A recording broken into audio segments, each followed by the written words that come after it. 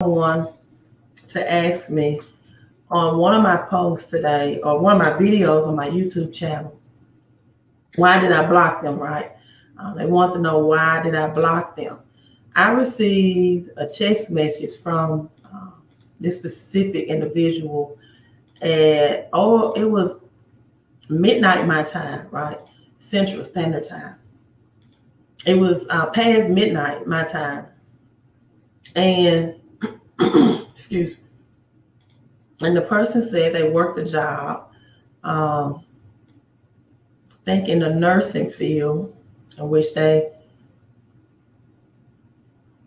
work late hours and long hours. And their time zone may not have been adjusted to my time zone. But let me tell you this. If it's pitch dark outside,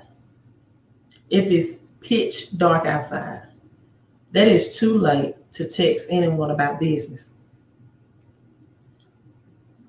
If you can't text or call Lexington Law at 10 o'clock your time, right, and it's pitch dark outside, as we would say in the South, that's too late to be calling or texting anyone concerning business. And what people don't understand is, some people might say, well, Queen, you can just silence the phone. You should have two phones, one for business, one for personal. I have all of that. I'm ready set up, right? My daughter works at Verizon. That's not a problem. I have all of that set up. The point that I am making is that I sift and sort who I want to work with as well, right? And so if you don't understand business etiquette and business time, I will select or choose not to work with you or to take you on as a client. Why? Because credit repair is a very tedious process. I need to know, right, that you're able to follow business etiquette, right? I'm not going to wake up early in the morning and answer any text messages that I receive at midnight or after my business hours. Because in the credit world, in the credit industry, people, there has to be a respect for time, right? You cannot, right, or you should not contact that credit card company and say, listen, I live in Pacific time zone. I knew that my 30 days to pay on my credit card had expired, but I sent the payment in at midnight, right? Or I sent the payment in, if you're in California, at 10 o'clock, and the company says, well, we're on Eastern Standard Time, so that payment was not processed till after midnight, which was the next business day. And you try to explain to the company, well, that wasn't my time. It doesn't matter what's the business of hours of that company and what time zone are they in. See, it doesn't matter about your time zone, right? And Jesus says, get a pager. I guess he's making fun. Let me tell you something. If anyone texts me at that time of night, period, with a T on the end, I will not take you on as a client. You do not understand time or business etiquette. I will not work with a person for maybe up to 3 months or 6 months on credit that does not get that. And the person commented that I'm blocking money, right? When I block their number, I'm also blocking money because they had the money to pay. No, I'm blocking a headache. Let me sip on that. I'm blocking a headache. I'm blocking a person that doesn't understand business etiquette. I'm blocking a person who, in the midpoint of the day or night, right? Yeah, period, will not understand business etiquette, right? And, I used to see this mainly on a secretary's wall, right? if you work as a secretary, whether it's in the school system, whether it's for this big corporation. And a secretary will always have this sign usually. And I understand what that secretary means, right? That an emergency, I'm saying it backwards. Lack of planning on your part does not constitute an emergency on my part. Right? You said drops the mic. Lack of planning on your part does not constitute an emergency on my part. And when you don't understand business hours and business etiquette, these are usually the actions in the profile of a person with bad credit, right? Or who is not optimizing or using their credit, right, to invest. Priscilla says to run a business, be professional and respectful. And see, this is the thing. You have people that try to tell you how to run a business with a job mindset. Listen, our money is not good money. When it comes to business, our money is not good money. And you should not accept everyone who wants to be a client. See, I know you're not used to that because on a job, they tell you, I'm going to let you all answer this or finish this. On the job, they train you and teach you that the customer is always what? I'm going to let you finish this because I'm going to show you how people have been brainwashed, right? On the job,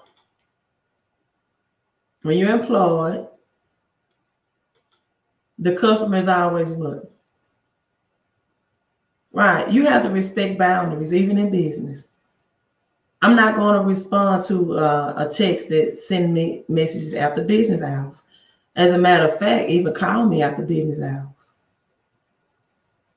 I'm not. And the thing about that, I'm waiting on you out. Thank you.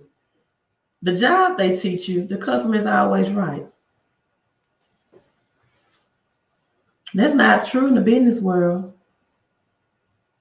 That's not true in the business world. Thank you so much, King Copper. See, they want to make you a good employee or economic slave. That's the thing that embed in your brain. Customers are always right. I can pull your credit report and tell you you're not always right. I can pull your credit report and tell you that you're not always right. You didn't pay that bill, so it went into collection. You're not always right. You have 30, 60, 90, 120 day late payments. You're not always right. You don't pay accounts as agreed on time. No backlash. But let's be honest. And you know what? I listened to this live stream today on YouTube. And this man that helps with credit repair or restoration was reading some emails, right? Thank you so much, Stephen. And one of the emails came from one of his viewers, and it said that they had enrolled with a credit repair company, and they had paid $1,200 to receive a credit sweep, right? $1,200. And they got the credit sweep, right? The business did as agreed, but however, when you get a credit sweep done, what that means is you are claiming you are a victim of identity theft. And so once you claim that you are a victim of identity theft and that some negative accounts were a result of identity theft, the credit agencies will temporarily remove those accounts, right? Because you are stating that you are not the person who created that charge off of that collection. Someone stole your identity. So in order to not have your credit file affected negatively for something you did not do, supposedly, the credit agency will temporarily remove those accounts to investigate. That could take up to 30 to 45 days, right? So once they find out that it's not true, if it's not true, the accounts will be replaced or placed back on your credit report. So this potential client or client was stating that, oh, they robbed me of my $1,200. Now I have all those negatives back. And the man that was doing the live stream said, you know, you shouldn't have to pay thousands of dollars for credit repair, right? Right? That's what the man said. You shouldn't pay thousands of dollars. And I'm thinking to myself, I don't know why not? I removed $30,000 of dollars, $50,000 of bad debt off people's credit. So $1,200 probably will be just 10% of the bad thousands of dollars reported on that credit report. Why shouldn't you invest thousands of dollars, especially if you have thousands of dollars of bad debt and credit report on your credit report, right?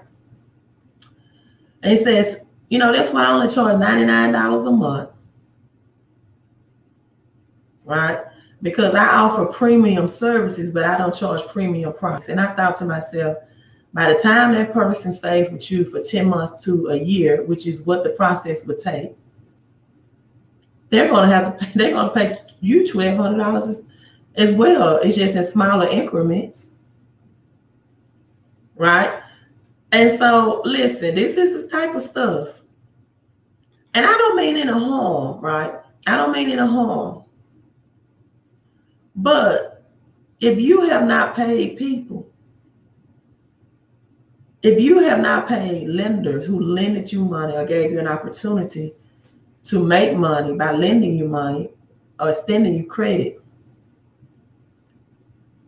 if someone does, and I hope this doesn't happen to anyone, but if a business does not perform as you thought, as expected, and you invested in that business, I've heard more examples of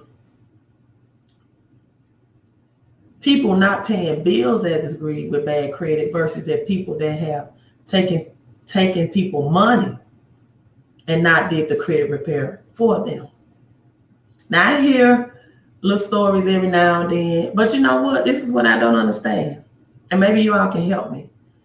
Why is it that when people pay Lexington Law, for example, $100 a month or $99 a month, and after 10 to 12 months, they don't get any results? Why is it that you all don't go and file small claims against Lexington Law? Why isn't it that you don't go live on someone's live stream and tell you about how Lexington Law robbed you and you paid out $1,200 or $500 or $600? Why don't you go to your local courthouse, or why don't you go to the Better Business Bureau and report Lexington Law? Why don't you call Lexington Law business at midnight or 10 o'clock your time?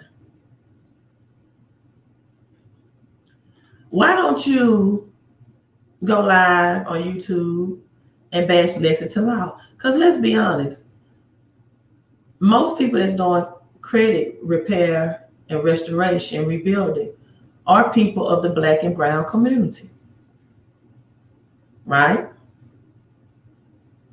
That's doing it in an effective manner. So why don't you handle Lexington Law like you would handle someone in the Black and brown community? Why can't you respect someone in the Black and brown community in the credit consulting business like you would respect Lexington Law? Would you call Lexington Law that late? Even if they had a text number, would you text them that late?